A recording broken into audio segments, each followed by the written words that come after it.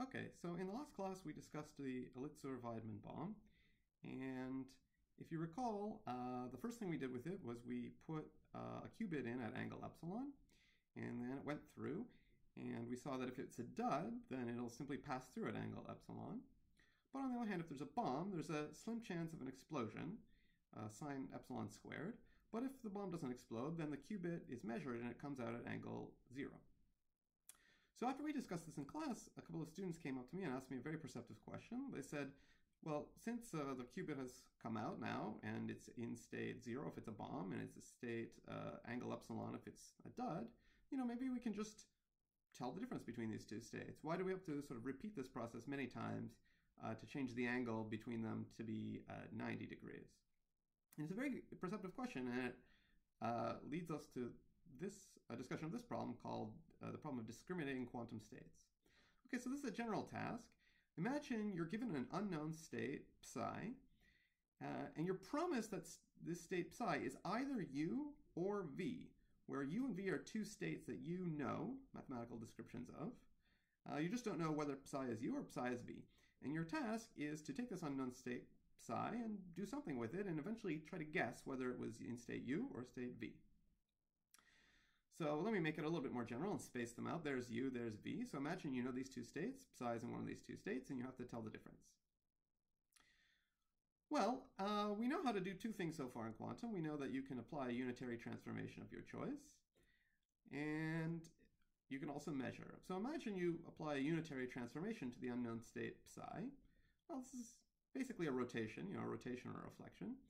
And one thing that we saw is that if you apply a unitary transformation to state psi, it preserves its length, and it also preserves the angles between any two states. And basically this means you can rotate psi in such a way that u and v become any two states that you prefer that have the same angle theta as they initially had.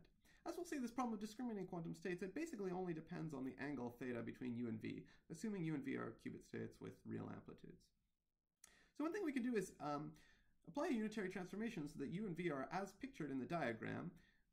Specifically, their bisector is at angle 45 degrees.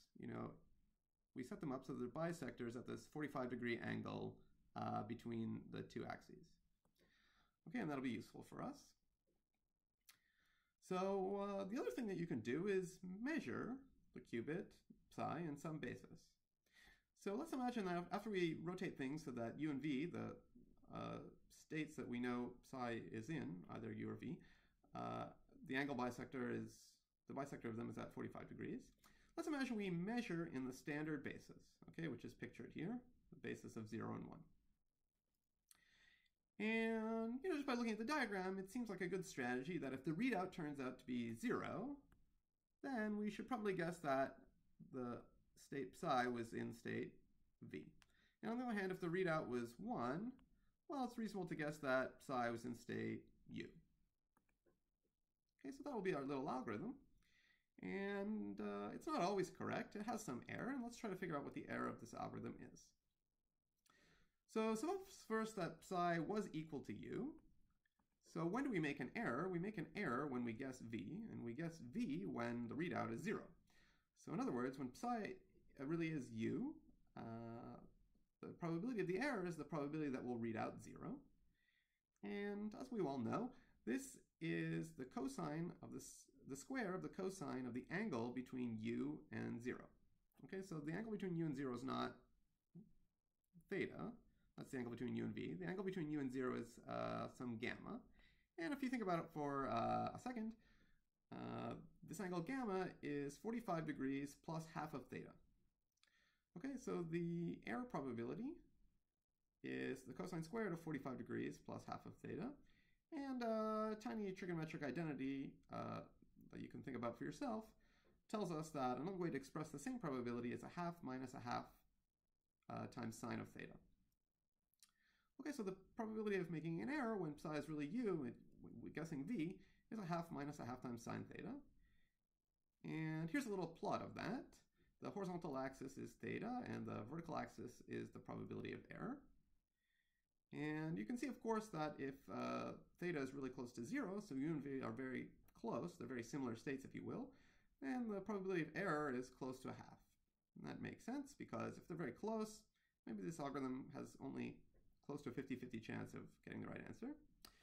Whereas if their angle is close to perpendicular, close to 90 degrees, then the probability of error goes down to close to 0. And in fact, if u and v are at angle of 90 degrees, then this algorithm can have error 0.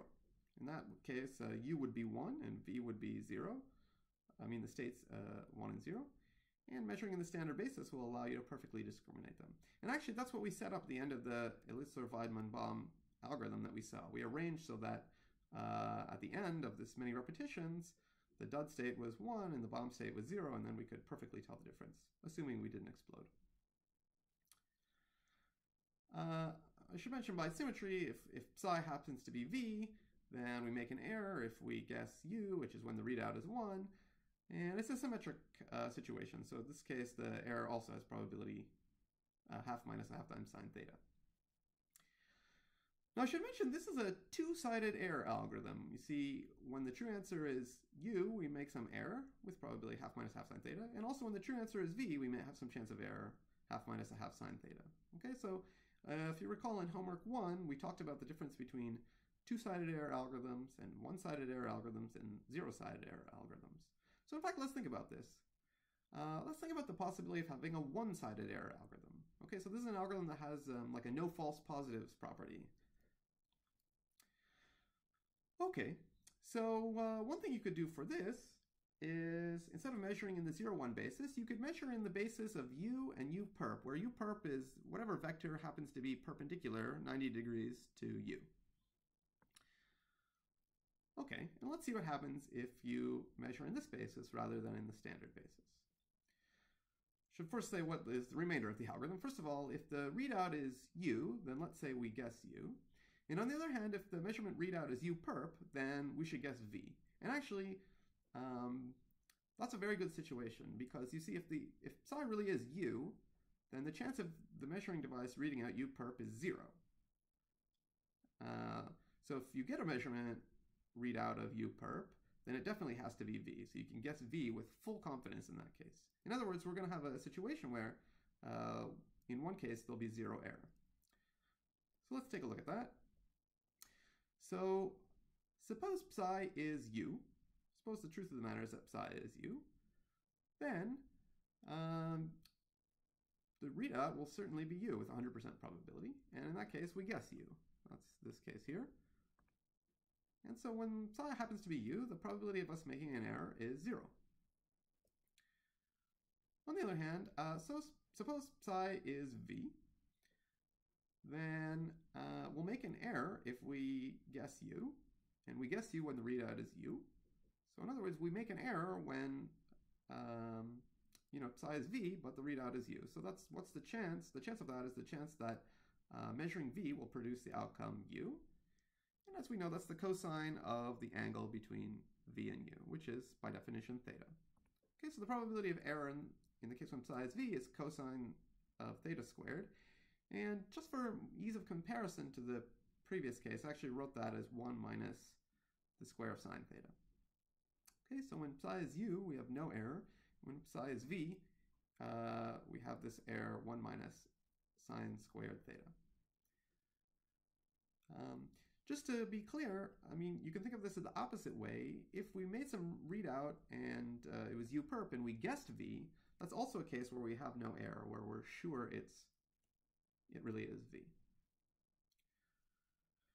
So if we say that v is what we call quote-unquote positive, maybe that's the bomb case, then this is a no false positives algorithm. Okay, this is the kind of one-sided error algorithm with no false positives. We never guess, if we guess v, then we're never making a mistake. Okay, so this is a very nice result in that it has one-sided error, but you see, suppose that we do this in the Elitzur-Vaidman bomb scenario right after we put the qubit in for the first time when theta is epsilon. In that case, this probability of having a false negative is 1 minus sine epsilon squared. And sine epsilon squared is actually the same as the probability of us exploding. So there's a certain sense in which if you stop the Elitzur-Vaidman bomb algorithm there, you haven't really made any progress. Your error probability is the same as your explosion probability. So that's another reason why we do this strategy of repeating 90 degrees over epsilon time.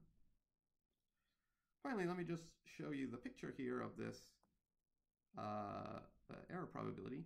You see it's worse in the sense that when theta is very close to 0, so u and v are very similar states, the probability of making an error is very close to 1. And that's because we're obliging ourselves to have only one-sided error. So it's naturally harder than allowing ourselves two-sided error. But on the other hand, as theta tends to 90 degrees and u and v, the two states you're trying to discriminate, become perpendicular, then the error probability again goes down to 0. Okay, so we've seen two-sided error, and we've also thought about one-sided error. What about zero-sided error? Okay, so this is the kind of algorithm where now the algorithm has three different possible guesses. It can guess that the state psi is u, it can guess that the state psi is v, or it's allowed to simply say, I don't know. Okay, and I don't know is considered to be the error here. And to be zero-sided means to say that you're never allowed to be wrong. If you guess that it's u, it really has to be u. And if you guess that it's v, it really has to be v. And you're trying to minimize the probability that you say, I don't know. Now, as we've just seen, we have a no false positives algorithm. Let's say if v is called positive. And by symmetry, we can have an equally good no false negatives algorithm. That would be if we measured in the v and v perp basis. So we have these two one-sided error algorithms. And whenever you have that scenario, you can actually combine them into a zero-sided error algorithm as follows. So here's the zero-sided error algorithm that suggests itself. Flip a coin.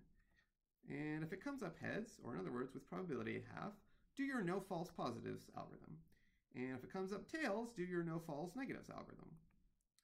Okay? And if you recall, when you do, let's say, the no false positives algorithm, there's one case, namely when you're guessing v, where you're sure you're right. And the other case, when you're guessing u, maybe you're not sure if you're right. Okay, so in this zero-sided error algorithm, whether you're doing the false positive or the false negative test, whenever you're about to give an answer that you're sure of, go ahead and do so. Guess that. On the other hand, if you're about to give the answer you're not sure of, then instead say, I don't know. Okay, and the good thing about doing this 50-50 do the false positives or do the false negatives test is, well, whatever psi is, be it u or v, you have a 50% chance of guessing the appropriate test for that. And then in that case, you are sometimes sure of the answer. Okay, and other times you're forced to output don't know. Okay, so in fact, you can compute the overall probability that this zero-sided error algorithm outputs don't know.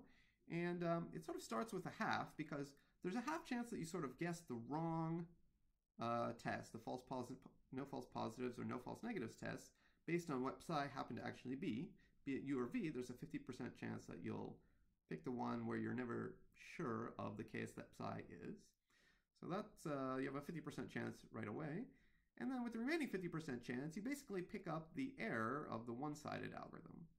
Okay, so if we plug in what we know about the error of the one-sided error algorithm, we can say that the final quote-unquote error for the zero-sided algorithm, or the probability that the zero-sided algorithm is forced to say I don't know, is this expression 1 minus the square of sine theta divided by 2, okay, which is larger.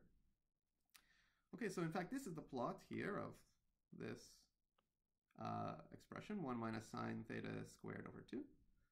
Okay, and again, if theta is close to 0, so u and v are very similar, then you have a very high chance of having to output you don't know, but it improves as theta becomes larger. So let's summarize, and I put up the three plots over here. Let's say we're trying to discriminate between two states that are at an angle of theta, u and v. We saw three tests, the two-sided error test in red, and it has this error probability, but it has the deficit that whether psi is u or v, you have a chance of making an error. The more stringent thing is a one-sided error test, that's in blue. And for your favorite choice of either u and v, you can arrange that in one case, whether you say psi is u, you'll never make a mistake, and in the other case, say when psi is v, you have some chance of making a mistake, and it's 1 minus sine theta squared. And the last, most stringent kind of algorithm is the Zerosided error discrimination algorithm, which never, wrongly identifies psi, but has some chance, the green chance, of saying I don't know. Now, there's one thing here that might strike you as odd about the zero-sided error test, and it's concerned with this point right here. So the zero-sided error algorithm that I suggested has the property that when theta is 90 degrees, in other words, when u and v, the states you're trying to discriminate, are perpendicular, it still makes an error, that is to say, says I don't know, with probability 50%. And there's something unnecessary about that, because you see, if u and v are actually at 90 degrees, they're orthogonal, then you can actually discriminate them perfectly with no error whatsoever. You simply measure in the u-v basis. Since u and v are orthogonal, you can do that, and then you know exactly whether psi is u or v. And what that tells us, actually, is that this green curve is actually not optimal. The zero-sided error discrimination algorithm I described is not the optimal one. The two-sided and one-sided error ones that I described actually are optimal. There's, in fact, a better thing you can do in the zero-sided error case. And it turns out that the best success probability is achieved by an algorithm which says don't know with probability cosine theta. Okay, so it's still worse than the one-sided and two-sided error bounds, but it has the correct property that as theta gets close to 90 degrees, down here, the probability of saying don't know becomes 0. You might ask, how do you do this zero-sided error test? Well, it turns out, actually, we can't yet describe how to do it. In order to implement this test, you need one more ingredient that you're allowed to do. Namely, you actually need to introduce a new quantum particle, a new qubit into the picture, making your state four-dimensional, and then do a unitary transformation on this four-dimensional space, and then do a four-dimensional measurement of the two particles, the one you introduced and the initial one, psi, that you're trying to discriminate.